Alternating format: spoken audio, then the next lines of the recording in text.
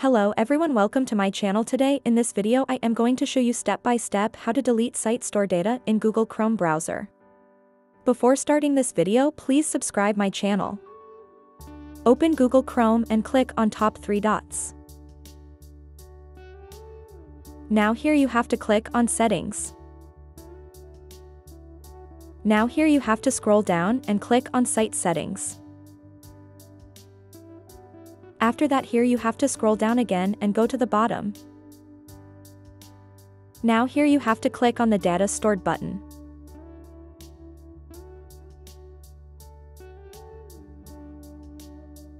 You have to click on it. Now here you have to click on Delete All Data. In this way you can delete the stored data of the website in Google Chrome browser. Thanks for watching this video. Please subscribe my channel.